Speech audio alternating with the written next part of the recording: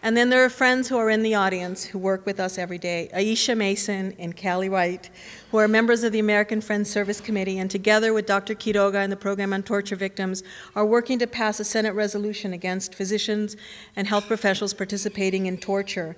You think that would be an easy feat, but there is much opposition. And many of you have written letters, and we're going to call on you for more support. There's Jane Williams and her son Cade. I've worked with Jane for many years, and I've seen, and there's Cade. One of the reasons we do this work is for his generation, so that we actually leave him a better place than what we found. We serve together on the California Environmental Justice Advisory Committee on Climate Change, and it's a very interesting thing where we're fighting to make sure that climate change policies are also fair to low-income communities where many of the pollutants that are producing carbon and other pollutants are located. Again, not an easy thing, and we're going to need your help. My dear and lovely friends, all of you from the Healthy Homes Collaborative, from Nancy to Jorge to Montserrat, who are all working with us to make housing safer so that living in substandard housing is not a health hazard for children and their families. Bennett Rambert, who works with us on the monthly Global Security Dinners at UCLA, which we co-sponsor for the Center for Defense Information. They're sort of like political salons. They're quite interesting. If you haven't been to one, you should attend. They're very interesting. And I might have missed a few others, but I can't see you at the light, so I'm sorry. We're also really pleased tonight to have with us 6 of the Robert Wood Johnson Clinical Scholars from UCLA. And we look forward to the opportunity to get to know you tonight, but to also get a chance to meet with you after the dinner, and to find ways that we can work together to create policy change that will help make. Actually, it is not the NRDCs of the world. It's the Physicians for Social Responsibilities of the world. If you notice when I introduce my buddies that I work with on a day-to-day basis, American Friends, California Communities Against Toxics, Communities for a Better Environment, all groups who do grassroots organizing.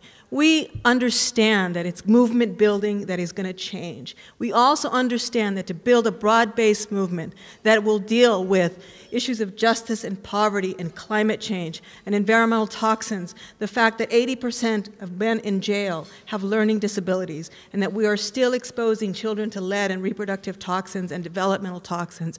Our work lies at those intersections. Our work really fundamentally is about breaking those silos. And what's really wonderful about the California Endowment is that they're actually funding that kind of movement building. If we look back on the broad social movements, like the civil rights movement, Rosa Parks didn't just decide one day she was tired and was going to sit down. She was trained at the Highlander Center. She was an organizer.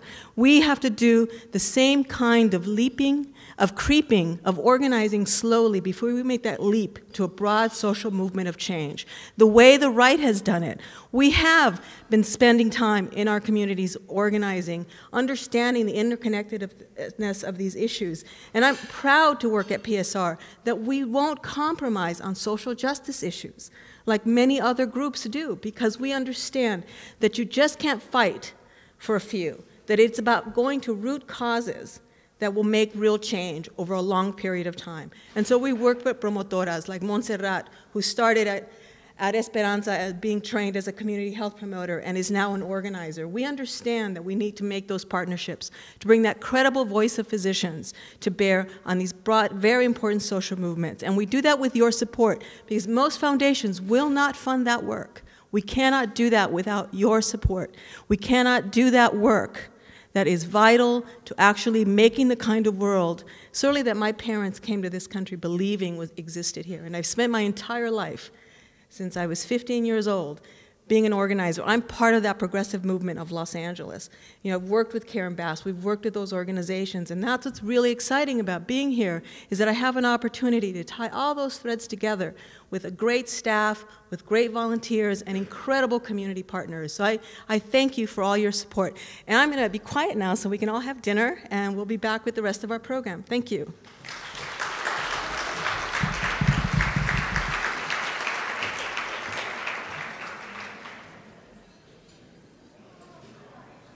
We'll also be talking to you about, but last year many of our members helped persuade Congress to deny funding to the Reliable Replacement Warhead. But however, the Bush administration has proposed a new plan to overhaul the U.S. nuclear weapons complex. This plan, called Complex Transformation, includes building a new bomb plant that would enable the mass production of nuclear weapons for the first time in 2 decades.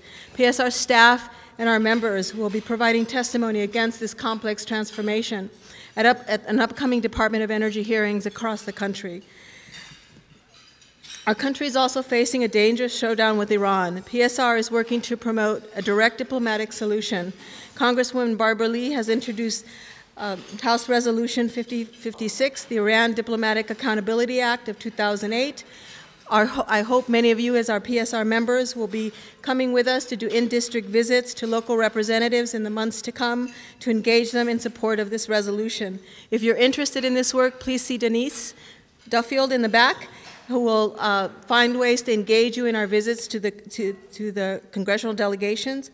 We'll also be holding media trainings for physicians so you can become better advocates, understanding how to talk to the media, understanding how to talk to politicians and others about key issues that we care about, and we'll be sending you email updates about those upcoming trainings. And now, I want to introduce you to someone who gives me hope for the future of our own organization and the role of physician advocacy. Tova Fuller is currently a dual degree MD, PhD student at UCLA, obtaining her PhD in computational genetics. So she's scary smart and wonderful and has great energy. And she was my first Facebook buddy. So she's teaching an old dog new tricks about organizing in the information age. And she's a member of our board as well as our national. So Tova.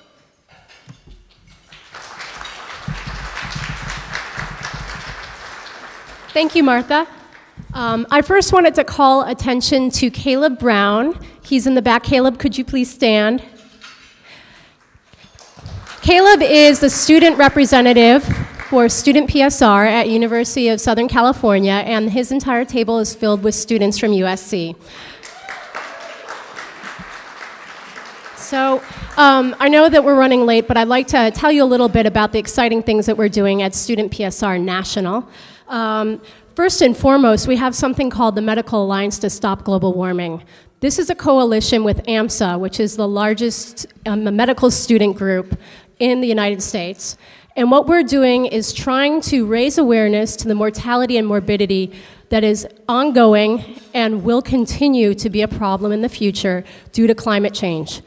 If you are a health professional or student in the health sciences of any flavor, psychology, nursing, dentistry, medicine, I'd urge you, we have something called the call to action.